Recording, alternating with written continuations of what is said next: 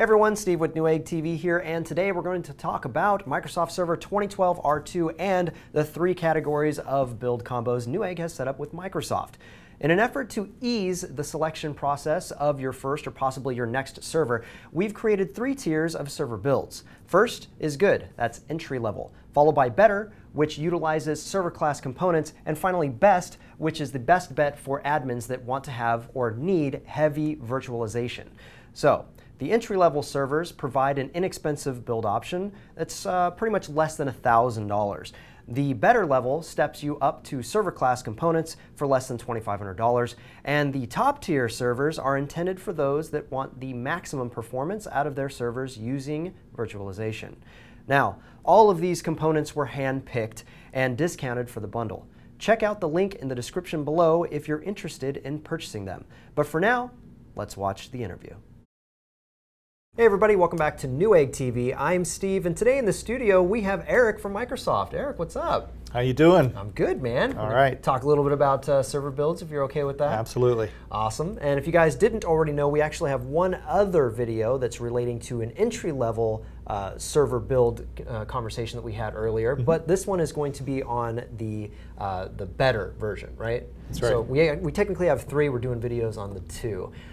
In terms of building your own server, probably the first thing that comes to everyone's mind is why should I be migrating to build anything new, right? Maybe the first reason comes to mind is Windows Server 2003 end of support, right? Absolutely. So yeah, Windows Server 2003 is ending support on July of 2015. So a lot of people are still running that old operating system. When support ends, there's going to be security concerns. It's going to be compliance concerns. The Department of Homeland Security Computer Emergency Readiness Team recently released an alert telling everybody move off of Windows Server 2003. So it's a great opportunity to build a new server or buy an existing server and move off of that old stuff, take advantage of the new hardware, the new software that's available. That's a really good point, especially the new hardware side. Speaking of that, now in the last video we talked more about desktop componentry and primarily for price savings. This one actually is going to center around more server class componentry, right? So what would you say the main reasons would be to use server class componentry over desktop? So server class components are designed for reliability, right? When you're running email or databases or enterprise class applications, you cannot afford any downtime.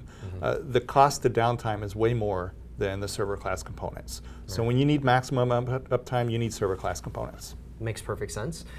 So maybe we should talk about specifically a few different topics. So the CPU, for instance, which direction would you anticipate going? So with the better configurations, I think a Xeon processor is a much better fit than a desktop class processor. It's got more cores, it's got more cache, it's tested and certified to run 24/7 for years at a time. So it's best fit there. Absolutely. So then ECC RAM then I'm guessing too?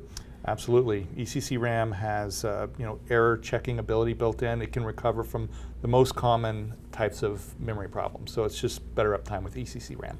Perfect. So then on top of that, storage is obviously an important consideration, RAID specifically, right? Exactly. Yeah, RAID gives you redundancy at the disk level. Disks fail all the time. It's got moving parts, moving at thousands of RPMs. You really need something that can recover from these common types of failures. So you need some type of hardware redundancy. RAID's the most common, and it gives you really good performance.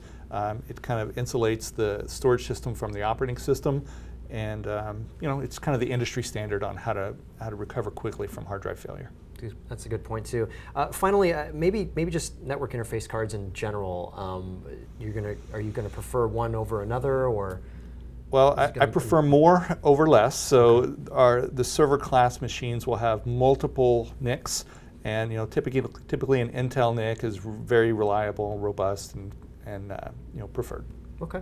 Yeah. Okay. Fantastic. So our better server build hardware, what kind of considerations? Now I did mention price was an important one for the good or entry-level server. Is price still going to be a consideration? Price is always a concern. It's just not the focus with the better system. So with that good system where we're trying to get a server using desktop parts for under $1,000, including the OS. With the better system, we're really trying to balance price with performance and giving you the best price-performance ratio with all the reliability of the server class parts. Yeah, that redundancy is always really important. You cannot have downtime with the server. No. I mean, especially if your entire business is relying on it. Right. So let's talk a little bit about options here. So building your own system versus buying a system integration option. So what would you consider kind of the comparative points here? So most people buy their own servers, you know, and Newegg sells HP and Lenovo servers that you can buy ready to go. You can get them with an OS even, and that's the way a lot of people like to go because you get the support and warranty from the server manufacturer. And actually, it's a much easier solution if you just don't have the time to build your own system. Exactly. And then, but if we buy our system builds, then I guess the biggest advantage might be that you get to choose the hardware selection on your own. Exactly. When you build your own, you get to build it the way you want, baby. That's right. You don't need to pay for stuff you don't want. You can focus the dollars on what you really want. Absolutely. And actually, you guys, if you had maybe some concerns, you weren't sure which hardware to choose, Eric has actually gone through some hardware along with another Eric from our office, right? To kind of give you all some options here. So thank you so much for doing that as well. Absolutely. It's hard to start from the very beginning when you're trying to build your own server. So we just went through and made some recommendations like this would be a good fit for price, performance, and all server class components. That's awesome. Yeah. So just to do a direct comparison now between our entry level or good server build versus the better version we're talking about in this build and restricting it to the workload, what would you say this server could do that perhaps the other builds wouldn't be able to do, or maybe it could do better? Sure. So with the good system, you're really looking at file sharing, remote access, user management, backup, that kind of stuff. Okay. With the better system, you're stepping up to a real server. So you can do an email server, you can do a database server, you can do a virtualization server. Nice. You can run enterprise applications on it. So CRM, ERP, accounting, and HR software. This is a server that's going to be up all the time. It's going to give you a great bang for the buck, and you can really do just about anything you want on it. That's an awesome option. It's a great server. Yeah, exactly. You're saying it to me, and I just want to buy one right now. But I did actually want to give you guys an option if you did want to purchase this particular one. We do have a nice link that's either going to show up here in the video or it will be in the description below. But it's a list of all of our different super combos that we have listed. We have multiple options for the good or entry level, as well as the better version and the best version.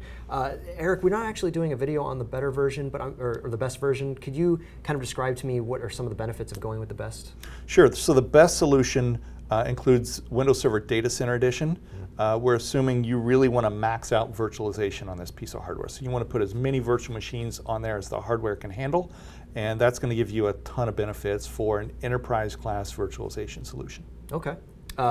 Then Windows Server 2012 R2 Standard Edition is the software we're talking about in this video. What are some of the features that users can look forward to using? So Windows Server 2012 R2 Standard Edition has all the features of the Windows Server operating system. Okay. Right? It allows you to do, run all the workloads that I mentioned before, but it also gives you the opportunity to do clustering. Right. Oh yeah, I actually need to know more about that. I've heard of clustering before, but maybe you can give me a better explanation than what I've heard. Sure. So specifically, the technology I'm talking about is Windows Server Failover clustering. That allows you to have redundancy at the server level.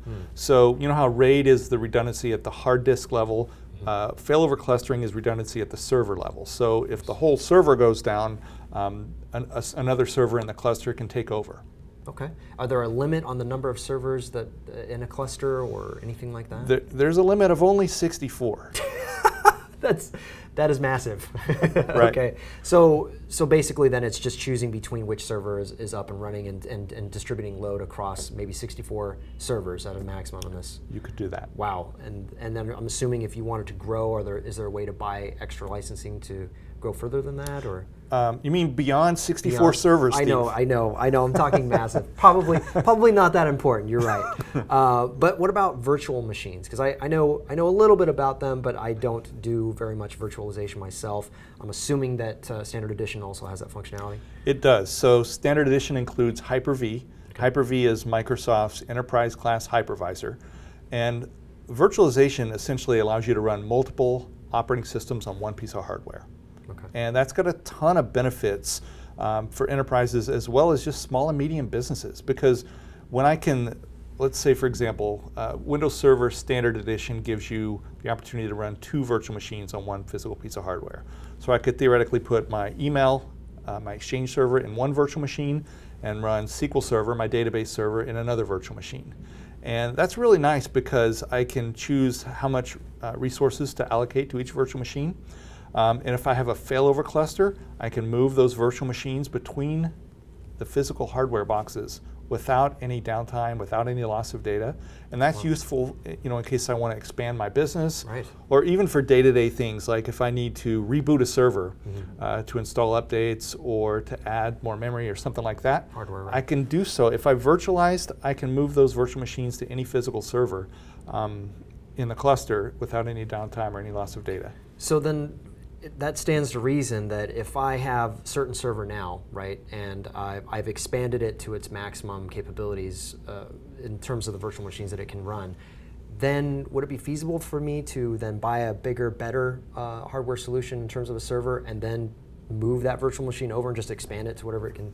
Absolutely. Wow, okay. So, right, when one physical server is maxed out, buy another server, add it to the cluster, and then you can move your virtual machines to the new server and kind of rebalance the load. Is there any downtime there?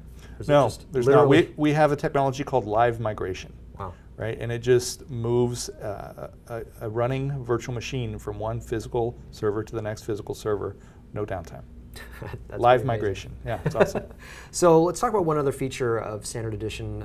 It's pertaining, or it's around storage. So what's new about that? So we have several new things. One of them is storage spaces. So storage spaces is a technology in Windows Server that lets you virtualize your storage. And you can, when you're choosing what kind of storage system to set up in your server, you can choose either storage spaces or you can choose the traditional RAID. Right? So if you have the dollars to allocate to a RAID card, that's still a great way to go. If you don't, you can use storage spaces and you can get redundancy from your hard disks using storage spaces built into the operating system. And you can do mirror or parity, very similar to the RAID functionality, without a RAID controller. So it's a great technology built into the operating system if you want to virtualize your storage without having to purchase a RAID card. Fantastic. Yeah. And our build suggestions in the better version, we do include a RAID card, or is it built into it, I should say? There are either RAID cards or there are RAID cards built into the motherboards. Based on the different options that we give for the super combos. Right. Wow. Yeah. Eric, so informative. Once again, Thanks, thank you so much for coming in. Sure. Really appreciate it. Thank you guys also for watching. Don't forget, if you liked the video, click the like button and subscribe to our YouTube channel at youtube.com/Newegg. And until the next time, we will see you guys soon.